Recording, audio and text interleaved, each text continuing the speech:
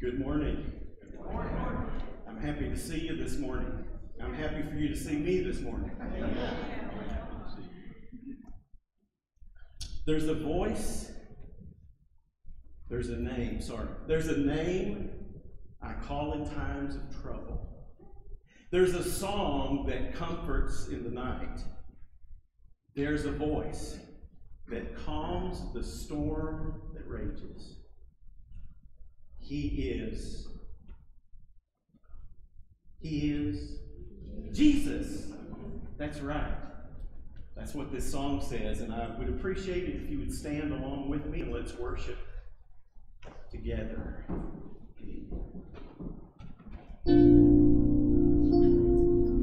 There is a truth older than the ages. There is a promise of things yet to come. There is one born for our salvation, Jesus. There is a light that overwhelms the darkness. There is a kingdom that forever reigns. There is freedom from the chains that bind us. Jesus, Jesus, who walks on the waters, who speaks to the sea, who stands in the fire beside me. He roars like a lion, he glares as a lamb, he carries my healing in his hands. Jesus. There is a name I call in times of trouble. There is a song that comforts in the night. There is a voice that calms the storm that rages. He is Jesus, Jesus, who walks on the waters, who speaks to the sea, who stands in the fire beside me. He roars like a lion, he glares a lamb, he carries my healing in his hands. Jesus, Messiah, my Savior, there is power in your name. You're my rock and my Redeemer. There is power in your name, in your name.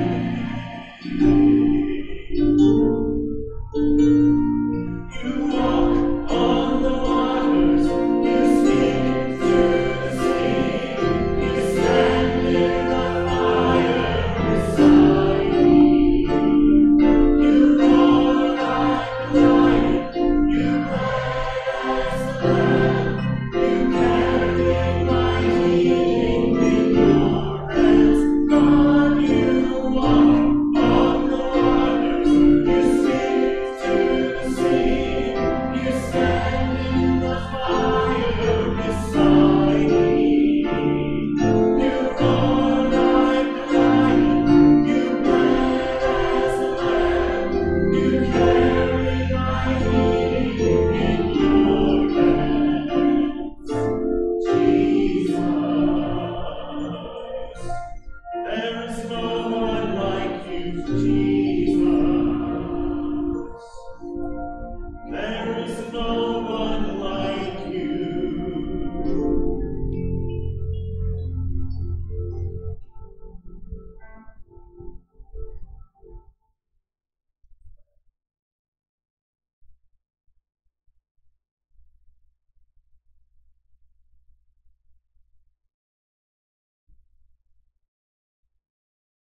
Father, just the speaking of that name, the name Jesus, brings power, brings comfort, brings strength, brings peace, brings healing. Jesus, there is no one like you. Jesus. We've gathered in this place, Lord, for the purpose of lifting high your name so that the world can hear and so that our hearts and our lives and our minds can be turned to you. Thank you for blessing us with your presence this morning. Thank you for loving us so much that you gave Jesus in my place and in the place of each one of us. For it's in His precious, holy, powerful name we pray. Amen. Amen. You can be seated if you would. In the pew rack, hopefully in front of you, you'll find a card. If you see that card, would you, and you're a visitor with us this morning, would you take it and fill out some information for us? When I say a visitor, I'm talking about someone who maybe has never been here before.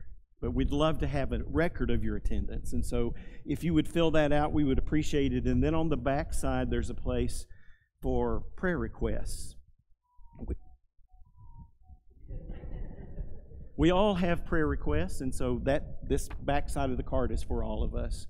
So would you take time just to fill that out for us so that we can have the pleasure of praying along with you? I'm glad to see you this morning. Those who have joined us by way of Facebook and YouTube are glad to see the back of your heads this morning, but they would love to see your face. So as the music begins and you stand, would you turn and wave to that camera, and then would you speak a word of encouragement to one another as we stand together?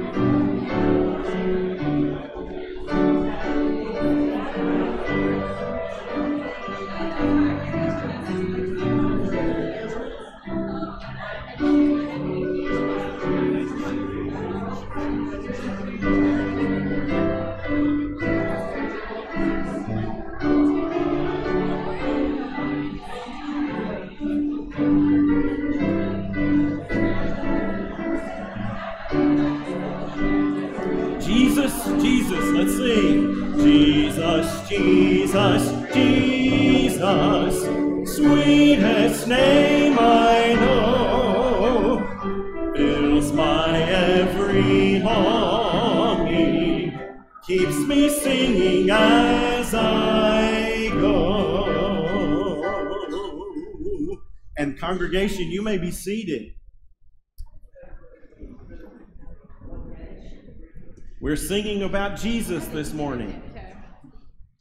One of my favorite songs of all time says, I'd rather have Jesus than anything. Let's sing it together.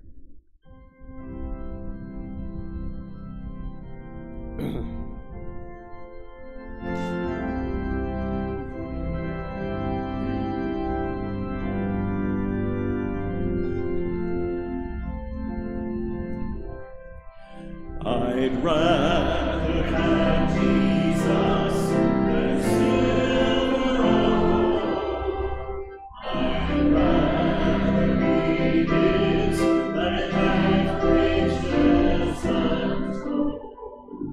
I'd rather have Jesus than houses or lands. I'd rather be led by His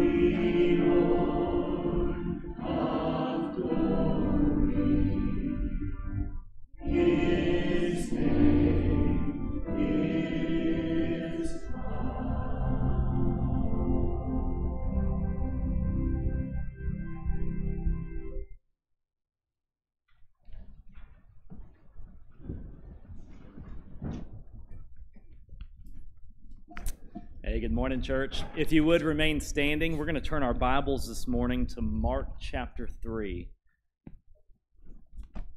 Going to be in Mark chapter 3, reading verses 13 all the way down through 19 this morning. So beginning in Mark chapter 3, starting with verse 13, it says, "And he went up on the mountain and called to him those whom he desired, and they came to him. And he appointed 12, whom he also named apostles, so that they might be with him, and he might send them out to preach, and have authority to cast out demons.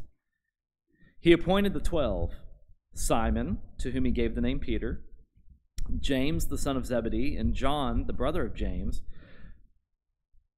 Andrew and Philip and Bartholomew, and Matthew, and Thomas, and James the son of Alphaeus, and Thaddeus, and Simon the Zealot, and Judas Iscariot, who betrayed him." Church, will you please pray with me?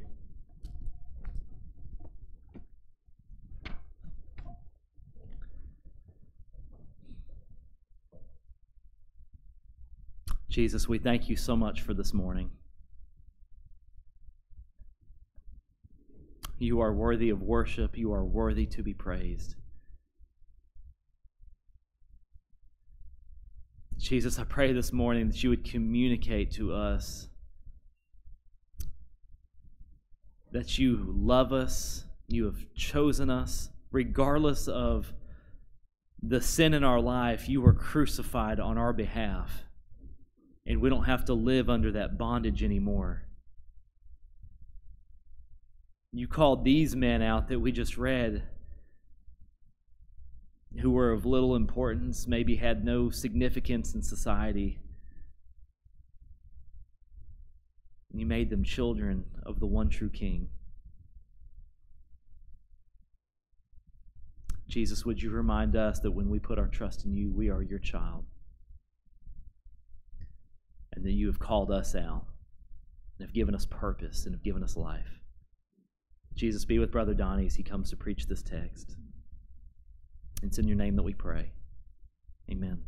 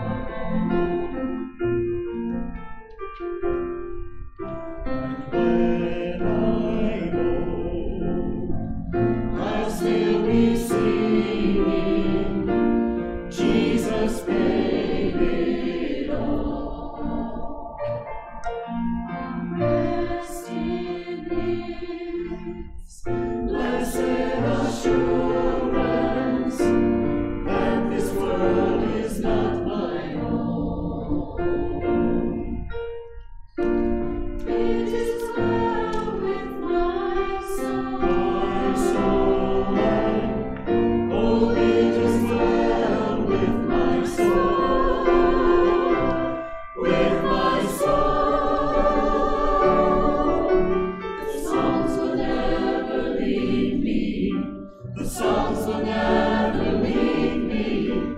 The songs will never leave me alone. Right by my side, whatever may come, oh, the songs will never leave me alone. The songs will never leave me. The songs will never leave me. The songs will never leave me alone. Right by my side, whatever may come, oh, the songs will never leave me alone. The songs will never leave me alone.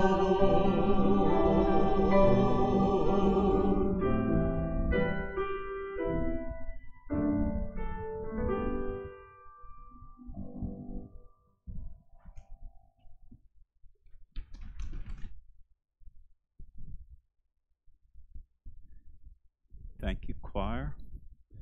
That's true. You remember the songs that you learned when you were a child. They stick in your heart and in your head. It's so good to see you this morning. It's good to see Woody. Woody has had a bit of illness as well, but he's back this morning. Good to see you, sir.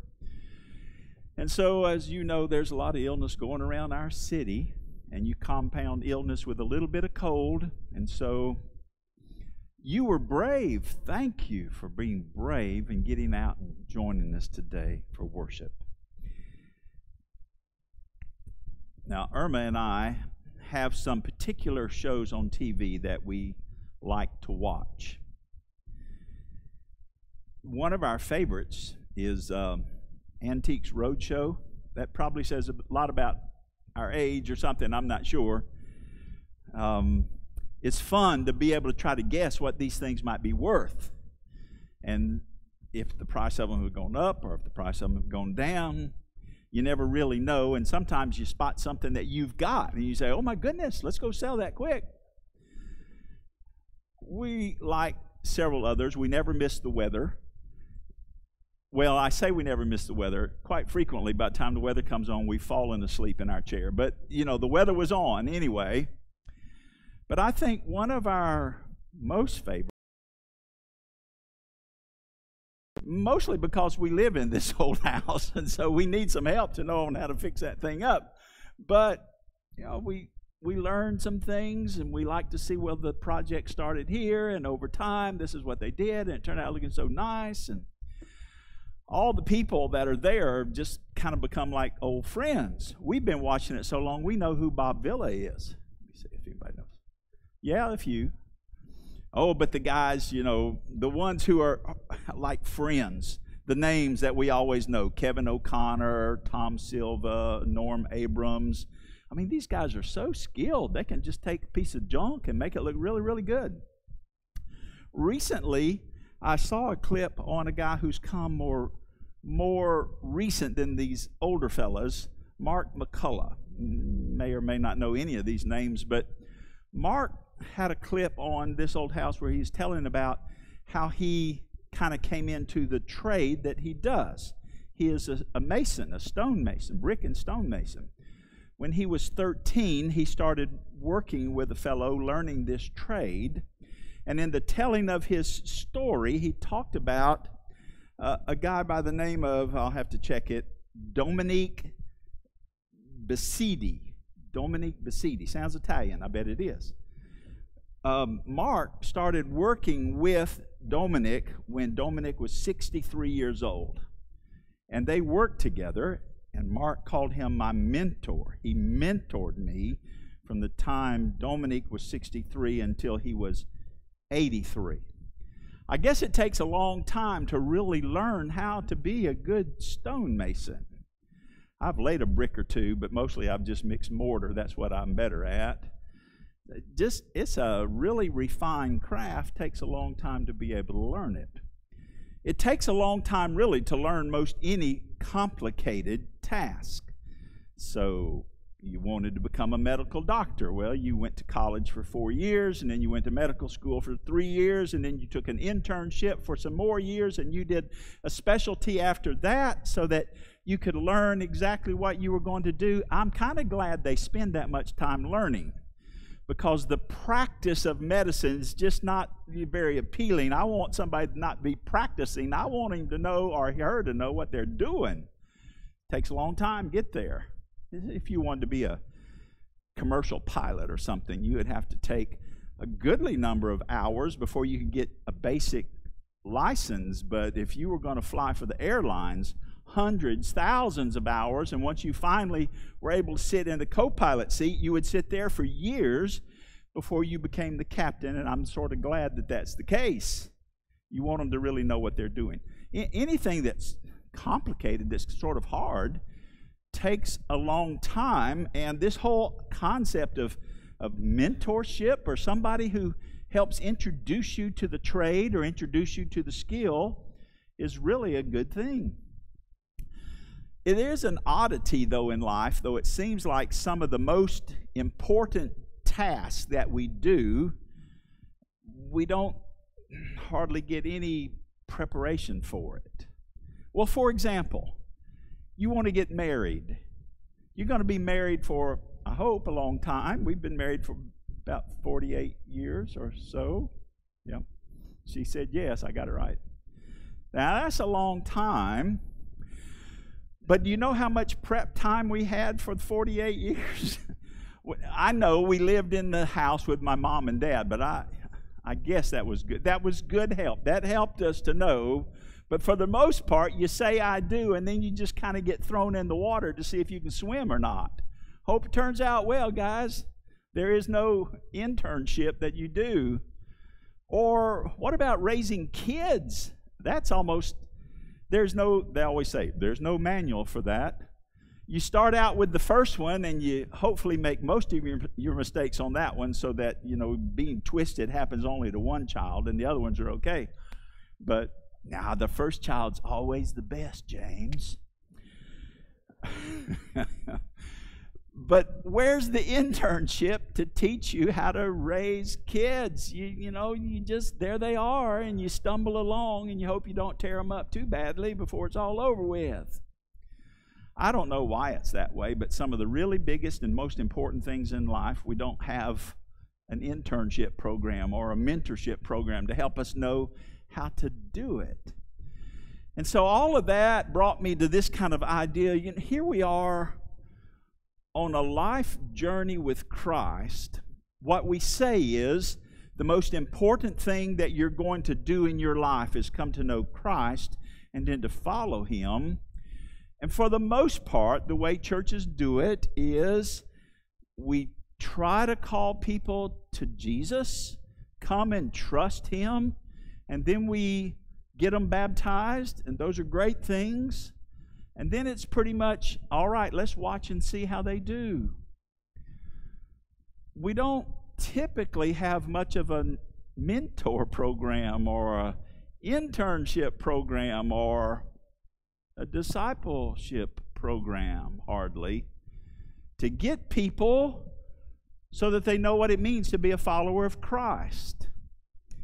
I'm not sure that's the best way to do it. I'm not sure, in fact, I'm pretty sure that's not the way that Jesus did it.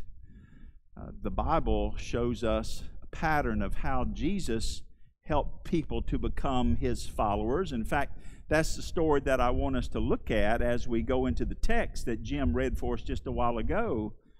But the evidence is that we have not done a very good job of taking people from becoming believers to being mature followers of Christ. Not too many years ago, a pretty good-sized church in Chicago, Illinois, that had been a seeker-sensitive church who did a really good job of bringing people to Christ, stopped and took a look at their people. And the concept came from their leadership, not necessarily from the pastor and the ministerial staff, but from leadership within the church as they did a survey of the church. And what they came to see was they had done a good job of making people Christians, but had done a poor job of making people disciples. In 2017, Lifeway Research, Lifeway is a part of the Southern Baptist Convention. It's the part of the convention that prints literature and Bibles and books and various other things, and they have an arm that does research. And in 2017, and this is not a surprise to anybody, but they spoke with several thousand young people in their 20s and late 20s, and talked to them about their journey from being a young person in school, being in a church, and then what happened after that. What they found was that a full 2/3 of all 18 to 22-year-olds who grew up in Protestant churches, in those years between 18 and 22, 2/3 of them dropped out of church. Now, some number of them eventually came back, but they had been raised in the faith. They had been introduced to Christ. Many of them come to know Christ, been a part of our programs and the things that we did, and yet this very, very large number of young people, once they got out of this environment, left this environment. It's pretty easy to see, I believe, in the church at large, that we've not done a very good job of taking people who become followers of Jesus and help them to become mature followers of Jesus. How do we do that? I've already alluded to the fact that I believe Jesus had a plan that he used and followed. I don't think it was a plan that Jesus kind of sat there and thought about and said, that's what I'll do. I believe Jesus knew what the plan was supposed to be and the sovereignty of being God. Our challenge is to know, well, what was the plan that Jesus used to help people to become mature followers of his? A lot of people have talked about this, and a lot of people have written books about it and helped us to think about it. Nobody, I don't think, in our generation, in the last generation or two, has done a better job than a man by the name of Robert E. Coleman. Robert Coleman published a book many years ago called The Master Plan of Evangelism. In his book, he identified 8 steps that Jesus used to help people who became his followers become mature disciples, strong followers. And these were the 8 that Robert Coleman identified. He said things like, this is what Jesus did. He looked for people who would be learners. He stayed with them, or they stayed with him. He showed them how the kingdom was to come. He taught them obedience. He involved them in ministry. He kept them growing and going. He expected them to reproduce. And in the end, he trusted them into the hands of the Holy Spirit. If you're interested, his book is a classic, The Master Plan of Evangelism by Robert Coleman. You can find it very easy online if you're interested in reading the book. It's really good. It's a little bit older, and some people have updated it somewhat so that it speaks easier to current generation. But nobody really has improved on describing the plan that Jesus used to make mature followers of Christ. The text that Jim read for us a little while ago from Mark chapter 3, I think, kind of in a nutshell, gives us the plan that Jesus used. I want today to look at that, and I'm going to want for a few Sundays to kind of elaborate on his plan as we do some exploration into what I'm going to call a biblical strategy for making disciples. We're not stumbling along here in the direction that we're trying to go or the direction that I am speaking to you from. We have talked about a vision. I've just about beat that horse to death, but I'm going to beat him some more, not today, because it just seems to me that it is biblical. It is Christ-centered for a people of God to have a visual image in front of them that's compelling and draws them into doing what Christ would have us do. And that's what we've tried to present as we've talked about. Here is a vision. We think it's from God. Leadership have bought into it. we are starting to talk about it. We catch the phrases. We start getting a glimpse of what it means if we lived into something like that, to see every life in Jasper transformed by Christ. Can you imagine? What kind of people would we have to be to see something like that take place? And I know we can't drive every person being transformed by Christ, but can we be obedient to Christ to say, here is what's going to pull us into the way Christ would have us live in the future? But I have said to many, and some of you have heard it, many of you I probably have heard it, if we know where we are and we think we know where God would have us go, how do we get from A to B? How do we make that gap? How do we move from where we are to where God would have us be? And I don't know, I hope it doesn't sound like of the world or that it's too military based. My family came out of a military background, so I guess the language of the military sometimes has stuck with me, but I've described it in terms of strategy. I know that's not a biblical word, but I think it is a biblical concept. That you know where you are, you have a vision of where Christ would take you, you sense this is not the end, but this is where we see it going. How do we get there? And I think that what He would have us do above all else comes straight from the Great Commission, and it's given to us several times in Scripture, that we would make disciples of all nations and baptize them and teach them and lead them into maturity of faith. I think that's what would move us along. That's what He would have us do. And so, what is a strategy? What is a strategy for that to take place? I don't want to go outside of Scripture to try to find something that would give us marching orders. I think the passage that we read a little while ago, as I've already said, is sort of like, in a nutshell, the plan, the strategy that Jesus used to take this group of ragtime. No, they weren't quite to ragtime, were they yet? I try to do that, but I can't. So let's not even go there. So ragtag, it was what it was supposed to be. So to take this group of ragtag guys and girls and make them into a strong force for the kingdom of God. I think, here you go, you've kind of got a lot of it right here in this passage. There will be more that we'll have to look at, but look at the passage that we read just a little while ago. It's from Mark chapter 3, from 13 down to 19, and it probably, when we read it, it went by so quick that you might have not already parsed out some of the stuff in there. But it starts by Jesus Himself going up on a mountain and summoning those whom He wanted, and they came to Him. There is a parallel passage for Mark chapter 3 in Luke chapter 6. It's the same story. In Luke chapter 6, it tells that part about Jesus going up into the mountain, and it said that the night before this event happened, where He selected these 12 guys, the night before, He went up into the mountain and He prayed. And in fact, the text in Luke says He prayed all night. I tried to do that a couple of times when I was younger.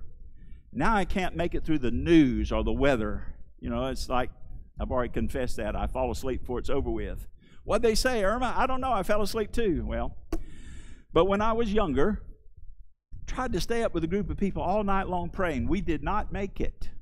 It's not easy to stay up all night. You probably will not do it unless you've got some real burning issue. And here was the burning issue for Jesus. Who are these people that I'm going to call to myself, who will be my closest core, out of which we will reach the world? And so He spent all night praying. The first step in His collecting a group of people that would be very close to Him, that would carry out the plan of changing the world, started with Him spending time with God in prayer. Not a bad idea. Prayer cannot be perfunctory. Prayer's got to be serious. It's got to be practiced. It's got to be intentional. It's got to be something that drives our lives, a part of our life every day. In fact, when the Scripture talked about prayer, it talked about prayer as being an unceasing practice that we are involved in. It's not that, well, 3 times a day before I eat, I say my prayers. And we do that. We do that in my family. We say that sort of intentional verbal prayer, but that's not the focus of all of our prayer life. The example of how you pray, especially when you're going to think about something as serious as how do we equip people to become mature followers of Christ, we need to spend quite a bit of time with God in prayer. And so that's where Jesus started. He went up on the mountain, he spent some time with God, and then he called these guys to himself, according to Mark. He called them and they came. There was a two-sided piece in the way this next step happened there, is that Jesus had in his mind who these people were supposed to be, and he deliberately called them out. But he didn't force their hand. There's this really cool scene in The Chosen. Some of you, I think, probably have been watching The Chosen. There are 2 seasons of it. I've made reference to it before. Irma and I have watched both of the seasons. I think there's 7 episodes in each season. It's really a pretty good presentation of the life of Christ. It focuses on Jesus, but the title gives you some sense of what it's about. The Chosen. Immediately you think, oh, Jesus is the chosen one. But the emphasis in this set of videos, this story, telling the story of Jesus' life, is not so much that he was the chosen, he was, but he chose people to come and follow him. And so the stories are telling about the ones that he chose, the chosen. There's this one really interesting scene where it's not in the Bible, but these videos give some possible background. It follows quite a bit of story about Nicodemus. And it shows in The Chosen, so it's not in the Bible, don't get me wrong, but in the way that the creators of this show made it, Nicodemus had several encounters with Jesus, the lengthy one at night where they had this long conversation, and that Nicodemus knew in his heart that he needed to be a follower of Jesus, and that in fact Jesus was calling him to be a follower, sort of like the other 12 before he had called the 12 by name.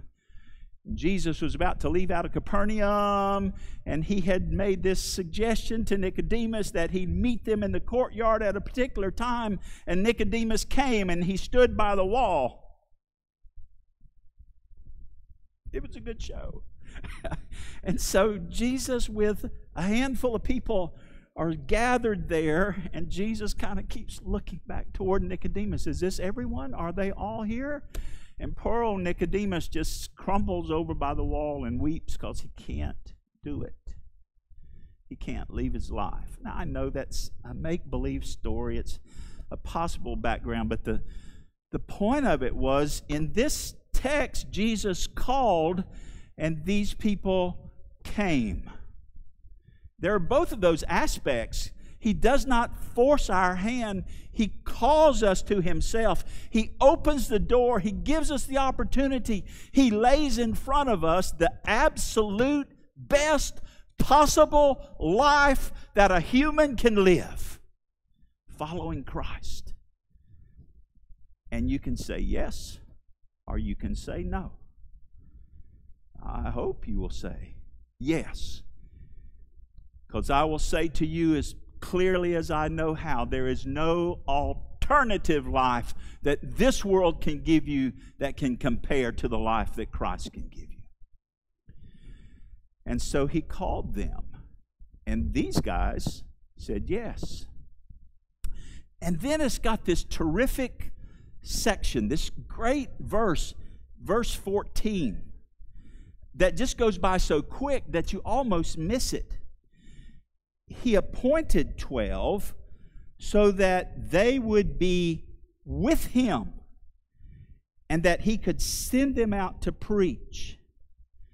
Now, there are 3 little quick things I want to say about that. Is that he called out of this larger group of followers 12 people that would be very close to him. it's easy to think that perhaps Jesus neglected the others and the only ones he really cared about were the ones that were up close to him. That is not true whatsoever. We know from reading the gospel stories that Jesus was close to a great many people. We were looking last Sunday night, and we'll be following up this Sunday night with the final one of the 7 signs in the book of John. The final one of the 7 signs in the book of John is the resurrection of Lazarus. And the scripture says that Mary and Martha and Lazarus were beloved people to Jesus. They were his dear friends. And when Lazarus died, even though Jesus knew he was going to call him out of the tomb, Jesus wept for the pain of what the family had faced, I guess, and other things. So there's an example of 3 in a family that were very close to Jesus who weren't part of the 12. We know there were others who were very close to Jesus. He had a core group, and he was with these ones, but it's sort of like he had expanding circles of influence. There were the close ones, and there were many that were very dear friends to him, like Mary and Martha and Lazarus and others. There were 120 that were in the upper room on the day of Pentecost, and these were people who were serious followers of Jesus. We know that there were some of those who had been with Jesus from the very beginning, because when Judas Iscariot killed himself, well, they decided they would replace him with somebody who had been witnesses to everything that Jesus had done. So you see, the 12 were not the only ones. They were very close, and Jesus had a peculiar relationship with them. But there were a lot of other people that were close to Jesus and loved Jesus and followed Jesus, that he was grooming, so to speak, helping them to grow to become mature followers of Christ. Well, and then there were lots of more people who knew who he was, and many of them became followers of Christ. They weren't in that core group that Jesus was investing so much time with, but there were thousands that came and listened to him preach. There were thousands of thousands who came whenever he would feed them. I think they were Baptists. Oh, the Methodists do the same thing, except they dance when they do it. So Jesus did not neglect the others. Here was an intentional plan of Jesus that when Jesus is gone, he has hung the future of the Christian movement on the hands and backs of this group of 12 men, that they will carry out and do what he's called them to do. So how did he lead these guys to know and to feel and to be obligated to, from the inside, to desire more than anything else to live out this life that Jesus had called them to do? How did he get that burden on them? Here it is. He lived with them. He shared life. He was with them. We don't know how long. Perhaps early in his ministry, some think toward the middle, that he called the 12, and it's just, we can't pin it down exactly. What we do know is the exact strategy. The strategy was he lived his life with these men. So he taught them how they were to do this, but even more than that, they caught from him how they were supposed to do it. They saw the way he lived. They heard the things he said. They saw him whenever he was hungry, or when he was tired, or when he was frustrated. All the things of life. They saw it because they were actually living with him. I don't know if they went home from time to time or went off and ran an errand, or I don't know how all that unfolded. We only know from Scripture was the vast amount of time between the calling of the 12 and the death of Jesus, he was physically living with these people. So all the things he did, all the things he said, they were there with him. They saw how he lived. They heard the words that he said. They saw him interact with people who were hurting. They saw him interact with children. They saw him help people who were sick. They saw him touch the leper. All of that stuff. They caught it from living with Jesus.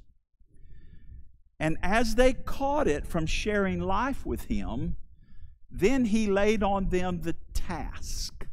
And that's what it says in 14 and 15. First, he was with them, and then He sent them out to preach and to cast out demons. So there were a twofold piece there in the sending out. The first part of it was to preach. Now, I don't think that necessarily meant that they were like a pastor. You know, I stand up here and I preach. Well, perhaps they did some stuff that was somewhat formal to that. They went from place to place, I guess, and on occasion, and went in the synagogue, and they would teach and proclaim the word.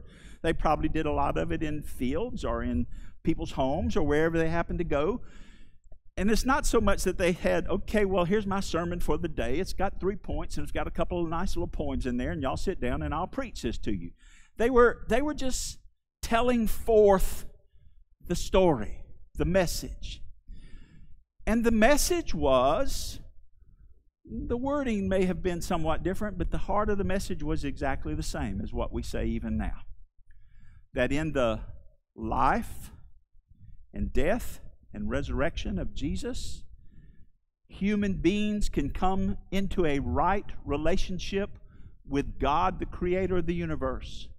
And apart from a relationship with Jesus, who lived and died and rose, apart from knowing Him and trusting Him and following Him, you cannot have a right relationship with the God of the universe who created all things.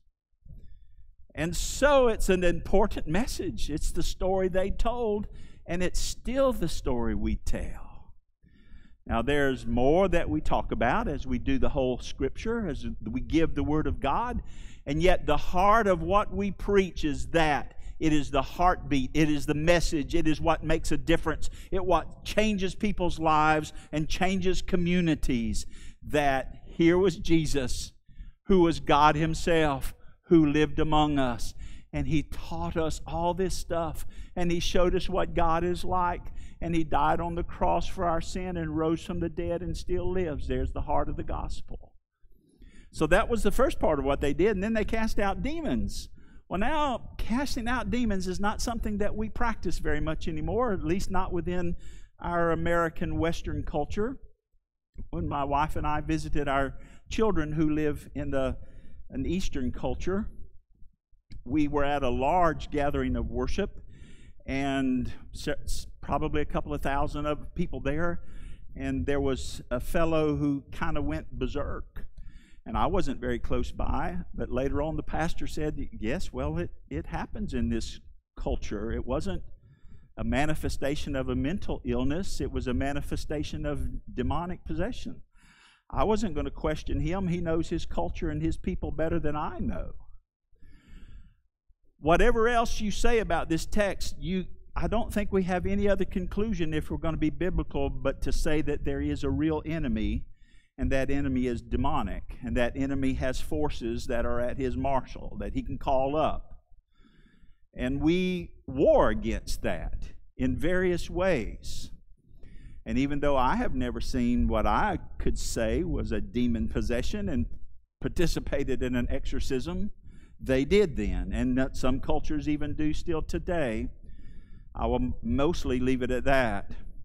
But I will say that every time Jesus sent out 12 or 70 into the community to work, part of what they did was related to demon possession, and part of it was related to healing, and part of it was related to doing good, and Jesus fed them, and He healed the sick. And in everything they did, they encountered the brokenness of human beings around them and responded to it.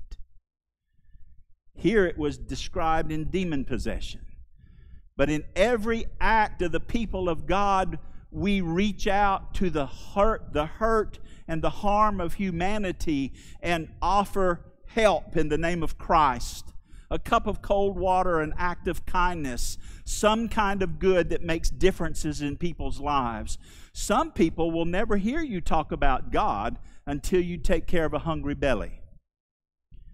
And so the people of God, when they are sent out by Christ, carry a message that is an imperative for the world, and we carry acts of love that will point people towards Jesus. And so in living with them, in Jesus living with them, they saw that this is exactly what he did. They learned it from him. And look what it did to these guys. Now, most of the time you read the gospel, you read the names of the apostles there, and you just kind of zip right on by it. About half of them, we know almost nothing about them. We know that several of them were fishermen. We know several of them were brothers. But in this short list here, there are just a couple of little spots there I would point very quickly for your attention.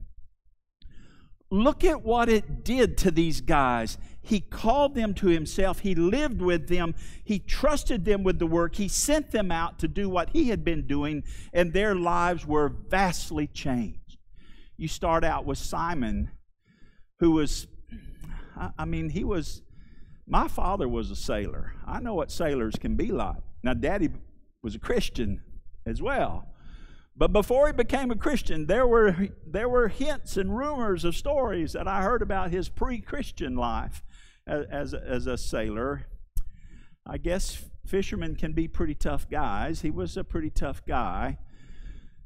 But at the same time, he's the guy who said when Jesus talked about the cross, Peter said, "No, it's not going to happen that way." And Jesus had to say, "Get behind me, Satan."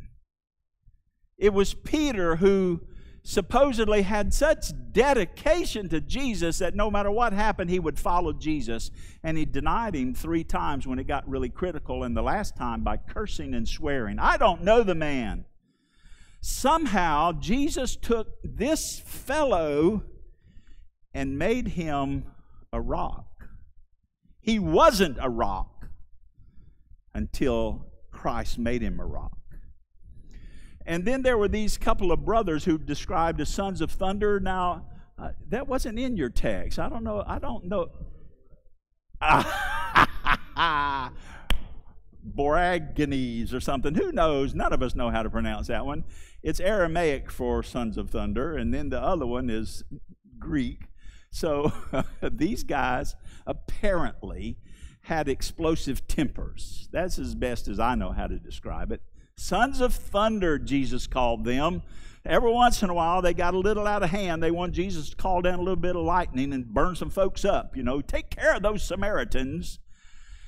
And so Jesus takes these guys who are explosive in their temper and are hard to control, and one of them becomes the first martyr for the sake of Christ, gave his life to the last drop.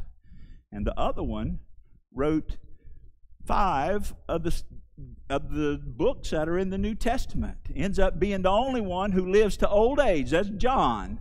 Has a natural death, but he gave his life to the last drop, giving himself to Christ. He had been just an explosive temper kind of guy, and Jesus changed him radically. And then you've got a guy like Matthew, who is Levi in some of the other lists. They're the same person. He was a tax collector, a publican.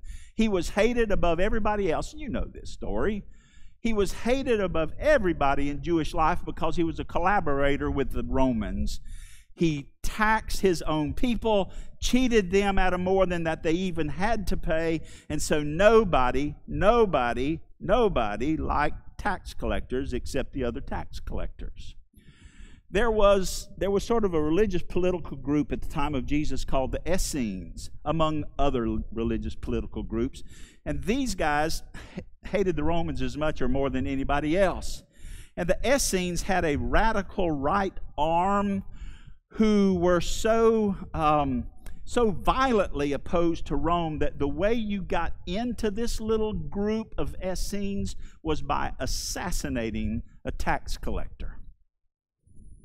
And so, this little group of 12 that Jesus took had a tax collector and had a zealot.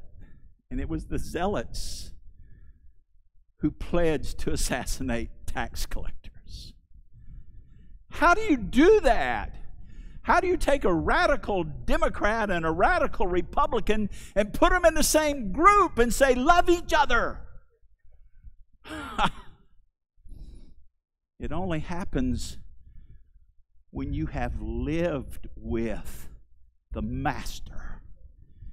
And He changes you to such a degree that all the things that used to concern me are pretty much rubbish, so that I may know Christ.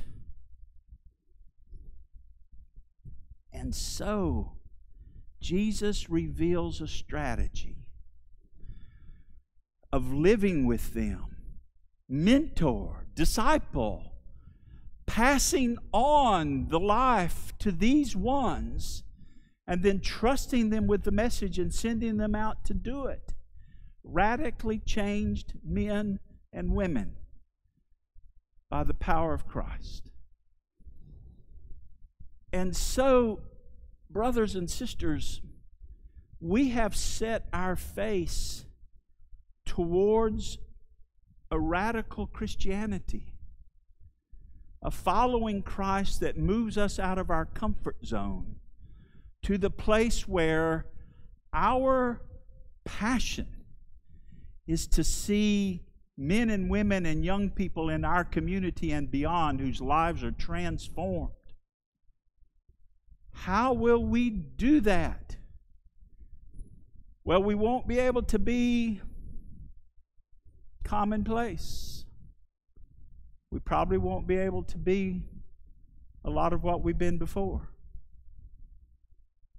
if we're going to do this. We're going to have to live with Jesus beyond what we've ever done before. And we're going to have to live with one another. Now, you're not all going to come over my house and live. I would love it, but my wife would get tired of cooking. And actually, she loves the cooking. It's the cleaning up afterwards that's hard. So we're not going to like physically move in with one another, but we're going to need to find ways to have life on life where we're going to disciple one another in a way that changes our lives. Like Jesus discipled His disciples, mentored them, brought them along. They saw how you live it. We're going to be talking about how we live life on life like that. And then, I hope, more than ever before, we're going to be on mission with Christ, sharing the story, doing what is necessary to heal the brokenness of the people around us. I think that's the directions that He's taking us. And so, I am not going to call you to this. I don't have the authority to do so. But I think Jesus called these 12, and they came. So perhaps in the Sundays ahead, we'll get this more clear and we'll see what's involved in the call. And then you will have opportunities to say, count me in. Or that's too much for me. We'll see. Where's He taking us? We don't know everything. I think we're starting to see more and more.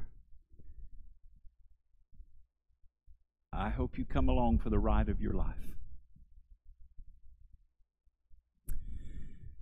We come to the end of this time where we've dealt with God's Word. I don't know what He would say to you out of this simple text, but I know He would call me and you to life change. Well, wait, I'm already a Christian. I thought I did that already.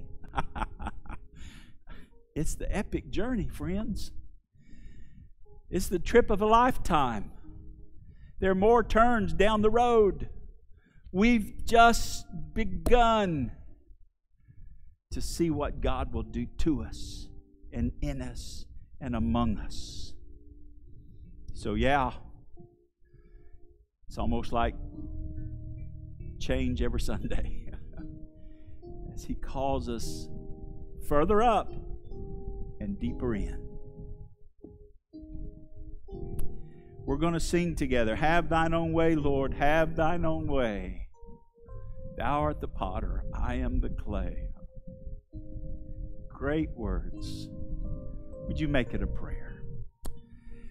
I don't know what the Lord would say to you. If there are decisions that you need to make in a public fashion, we are here to talk with you and to pray with you. And if there are decisions that need to be made right there where you stand or sit, you make those too, would you? As we sing together. Let's stand. Have thine own way, Lord. Have thine own way. Thou art the potter, I am the clay. Mold me and make me after thy will, while I am waiting, yielded and still. Have thine own way, Lord, have thine own way. Search me and try me, Master, today. Whiter than snow, Lord, wash me just now, as in thy presence humbly I bow. Have thine own way, Lord, have thine own way. Wounded and weary, help me, I pray. Power, all power, surely is thine.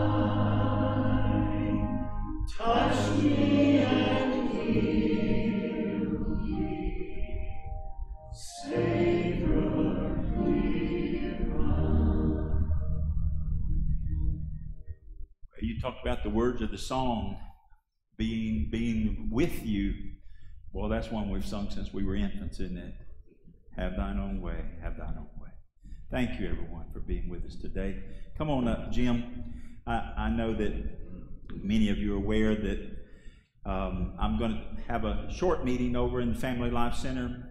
Some of you might be interested in going together to Israel in 2023. It's a lovely trip. I'll share some information, and if there are enough people who are interested, well, we'll try to do that together. All right, Jim.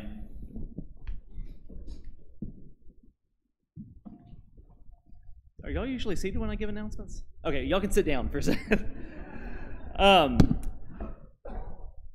Listen, before I go through our weekly schedule, I just want to let you guys know from 3 o'clock to 6 o'clock today, Allison and a few of our adults are going to be hosting a food and fun and game day in our gym for our FBC kids. That's kindergarten through 6th grade. And so if you've got a kindergarten through 6th grader that would like to come back and hang out this afternoon, they're going to be getting together at 3. And they'll be here all the way through 6 for whenever our evening worship ends. So that'll bring me to 5 o'clock. We are having youth in the youth room from 5 to 6. And we are having evening worship in here from 5 to 6. And then you'll be able to leave with your kiddos after that, after they've had gotten all sugared up in the gym and played lots of games together.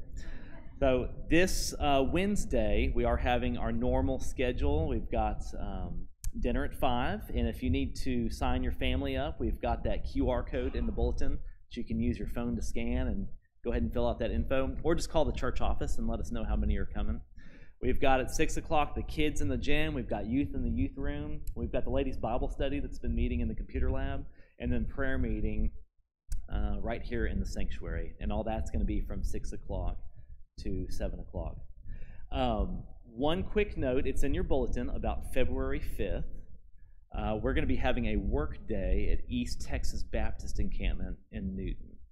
Now, there are a lot of projects that are going on over there. They are going to be completely rebuilding a lot of different structures.